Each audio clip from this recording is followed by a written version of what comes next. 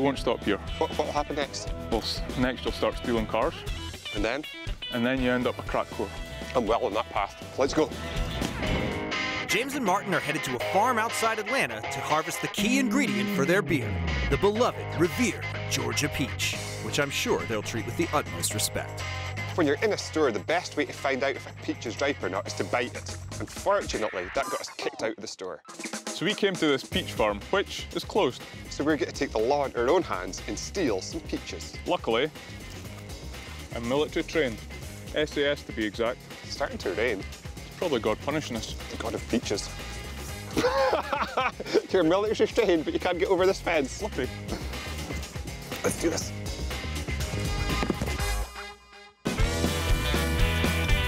Find some peaches.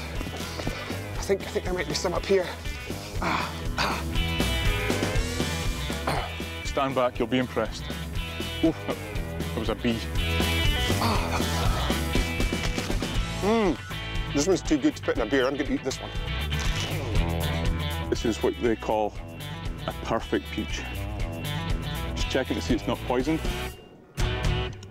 It's safe. I've lost Martin. Feels like we've been in here for days. James!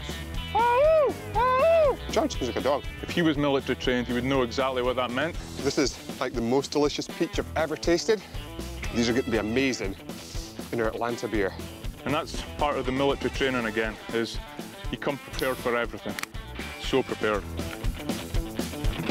Ooh, good balance. So the best ones are the big juicy ones right at the top. Look how juicy this is. When I squeeze it, it just falls out. Got peach up dope shit in this bag. So we've still so many peaches. We just get to steal the last few to eat. Yeah, it's hard to stop once you start. I don't feel quite as bad as I thought I would with stolen peaches. And that's how it starts, James. You start stealing one little peach today, tomorrow you go back and you steal 5 peaches. But it won't stop here. What will happen next? Well, next you'll start stealing cars. And then? And then you end up a crack whore. I'm well on that path. Let's go. And the best way to steal anything is to take TV cameras with you. Yeah, totally inconspicuous. Nobody's going to know that was fake.